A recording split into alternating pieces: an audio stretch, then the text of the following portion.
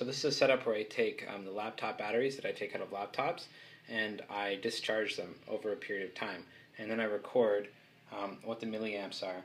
So a healthy battery, most of these cells are 2,200 milliamps, somewhere around there. So if it's significantly less than what's posted on the battery, then it's a very weak cell. So when I'm building a battery pack for the electric car, I have to match the packs that have the same milliamp hours. Otherwise, they're going to fight each other. One is going to discharge quicker. So I just have this 50-cent bulb from a car, and I'm discharging here. So the information I have right now, the lithium-ion cell is at 3.14 volts, so it's almost fully discharged. It's pulling 0.73 amps, and the milliamp hours, they count up. So I have it refresh every 10 seconds. So depending on how much power was used for 10 seconds, calculates the milliamp hours. So this is the first cell I tested. So I went from 4.06 volts, and on the machine I tested it and I got up to 1,233 milliamp hours.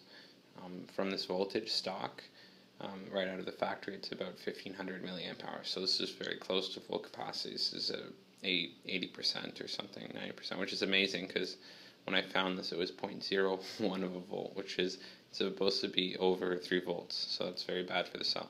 So this switch is tripped, so I have to actually press the reset button. So now what I can do is I can get the new cell and put it in to be discharged, press the reset, and it'll start counting again.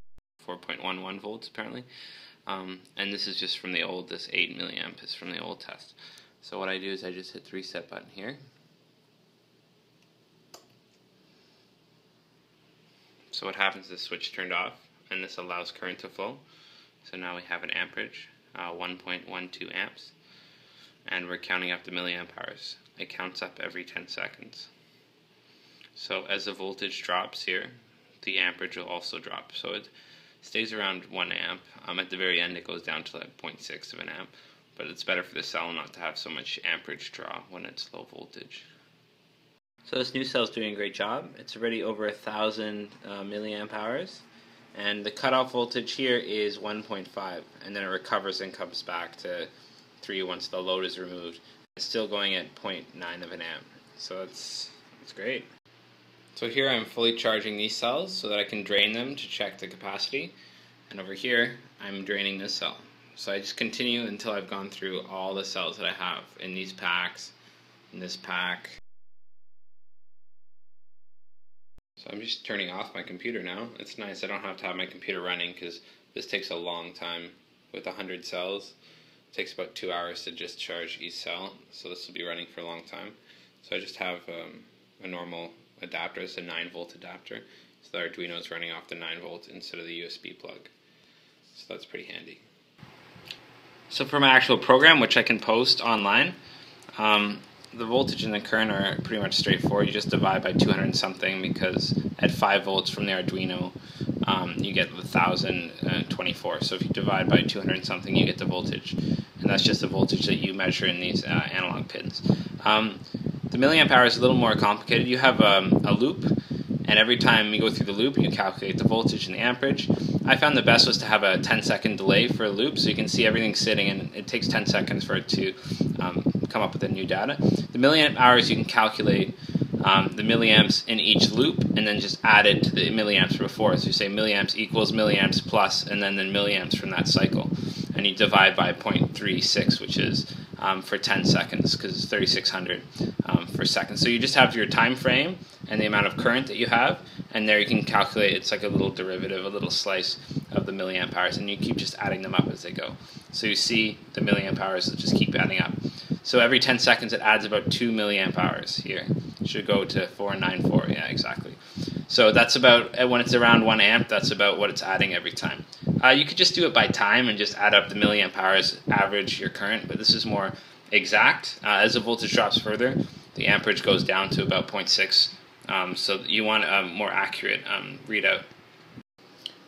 Just want to go over exactly how this system works. So again, I'm testing the capacity of lithium-ion cells. So you can get these used for very cheap, but if you don't know the capacity, it's very dangerous to match them together. So what I write when I'm finished testing here, I write where I started, the voltage I started is 4.13 volts, is almost fully charged. You can go as high as 4.2. and then I write the milliamp hour. So this is pretty good. Stock somewhere around 15, 16, as high as 2000, which would be 2 amp hours. So this is really good if you mark it down, and then you can pair cells that are close to the same. And I discharge them all to about 3 volts, which is the bottom. But I'm going to explain next how the circuit actually works. So when you're testing the cells, first you have to charge them fully. So you want to go over 4 volts so you get the full capacity.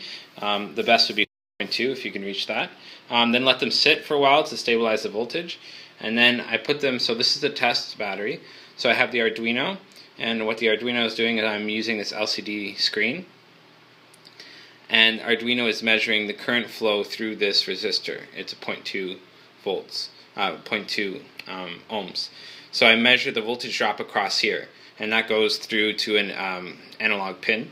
So I'm measuring this voltage drop, and I can convert that with a simple equation, V equals IR, into current. So that's the current measurement you see here. So right now it's 0.95 amps. The voltage I take from this pin, so this is from the positive, and then this part is on ground, so I have to measure the actual voltage on the battery, and that's what I have here. So while it's running, the voltage drops quite a bit. So that's the basic system. It's quite straightforward. To make it safer, I have, here is the 2N222 transistor, and then I have it on a pin here, which is the data pin here, the digital pin. So I can set this pin to high, and then that sets off the transistor. I have a resistor here so it doesn't pull too much current. And then this transistor, then you get power from this battery, which will actually activate this solenoid switch. So this is a high, it's 10 amp solenoid switch. And I have it wired up so that it breaks the connection to this battery for discharging.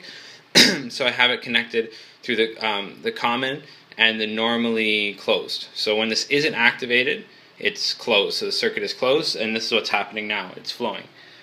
So then in the program I can set an if statement. If the voltage is less than 1.5, then I put this pin to high, sets off the transistor, and that opens up the circuit. So it breaks the circuit. So if I forget about this, it's not going to under discharge the battery because that would damage it. So that's very important. You don't want to destroy your batteries when you're testing the capacity. So 1.5 I found through trial and error is close to just over 3 volts once the battery can settle. So when it's running, the actual voltage of the battery is much, much higher. It's 3.5 or something. It's just because it's pulling amperage, so the voltage dips.